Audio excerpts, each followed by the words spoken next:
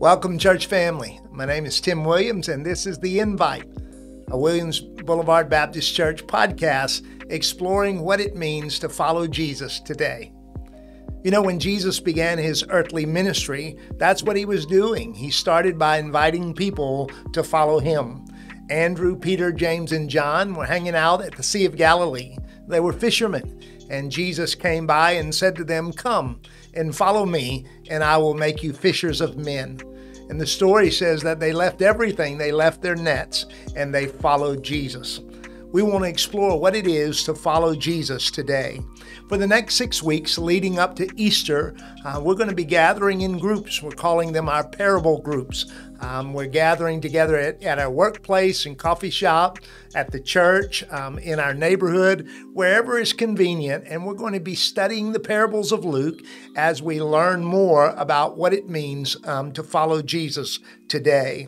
We'd like to invite you to be a part of that process. We've got a resource to help you with that.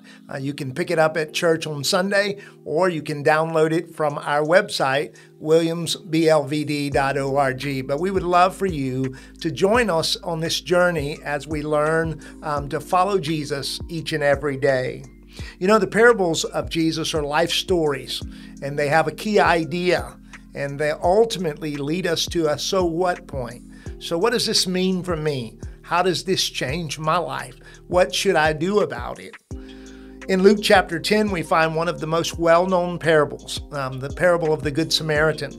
It's so common that we actually use that phrase, the Good Samaritan, in everyday language. When someone stops to help somebody in need, we say he or she was a Good Samaritan. There are also laws that are designed to help people who stop and help someone in need. We call them the Good Samaritan laws. When I lived up in Canada, I used to travel to the far north, the Yukon, the Northwest Territories. And when we would travel up there, I found out that it was a law that you had to stop and help someone. If you came upon an accident or someone in need, you were required by law to stop and help them. And the Good Samaritan laws protected you from the liability of stopping to help them. But that was the gist of the parable. The question then becomes, what does that parable mean for us? How do we apply that to our life every day? In Luke chapter 10, when he begins this parable, he doesn't start out by telling a story. It's actually brought on by a question. There was a lawyer who asked Jesus. Leave it up to the lawyer to ask the question. But the lawyer asked, "What must I do to have eternal life?" So Jesus flipped it back on him. He asked him, "What does the law say?" And the man responded, "Love the Lord your God with all your heart, soul, mind, and strength, and love your neighbor as yourself." And Jesus said, "You have answered correctly. You're right. You're spot on." But the lawyer wasn't satisfied because he wanted to justify himself. And so he asked Jesus, "But who is my neighbor?" And that's when Jesus told the parable. He said there was a man going from Jerusalem down to Jericho. It's about a 7-mile journey through some pretty rugged terrain, a perfect place to rob someone.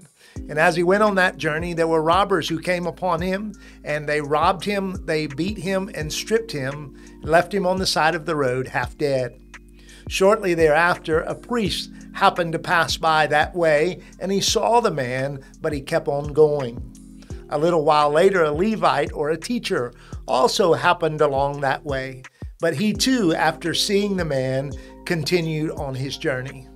Finally, a third man passed by, and he was the Samaritan. And the Samaritan saw the man on the side of the road, and as Jesus tells the story, he had compassion on him, and he stopped. He stopped and he bandaged his wounds. He put him on his own donkey, and he took him to a nearby inn where he told the innkeeper, "Take care of this man. And if anything else is required, when I come back this way, I'll pay whatever is necessary for you to take care of this man." At the end of the parable, Jesus turned and asked the lawyer, he said, "Which of these was the neighbor to the man who had been robbed?" The pivotal point in this parable is when he stopped.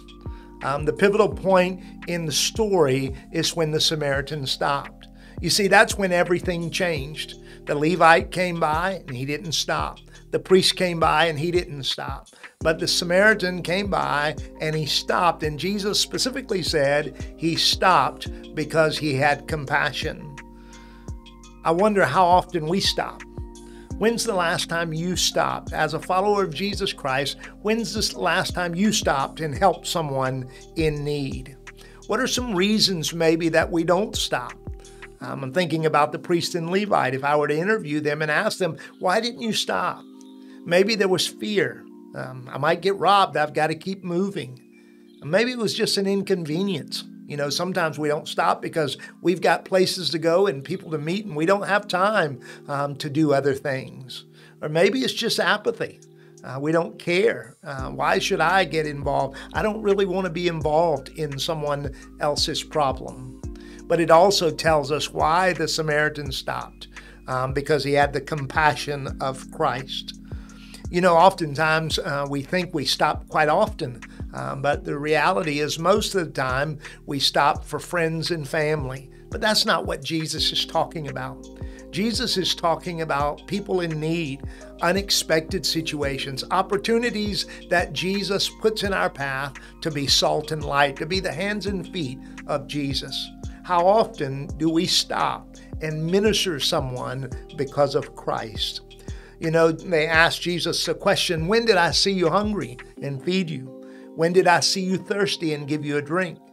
When were you sick or in prison and we visited you? And Jesus responded in Matthew 25, whenever you've done to the least of these, my brothers, you've done also to me. Blessed are the merciful, for they shall receive mercy. God, I pray today that you would help us on this journey as we follow you, just to learn to stop and listen and see. Stop and be a part of what you're doing. Help us to see what you see. Help us to be filled with the compassion of Christ and recognize those opportunities you put in front of us every day. Help us not only to follow you, but to be your disciples in how we live, how we act, and how we respond. In Jesus' name we pray. Amen. Thank you for stopping and listening today. I hope the Holy Spirit has given you a new perspective on the parable. Hope maybe the Holy Spirit has helped you to see how it impacts you following Jesus today. If this was helpful in any way, we'd love for you to click like and subscribe. Subscribe to our Williams Boulevard Baptist Church channel. And we're going to be doing this every Wednesday. And so join in as we talk every Wednesday about what it means to follow Jesus today. Thanks for listening.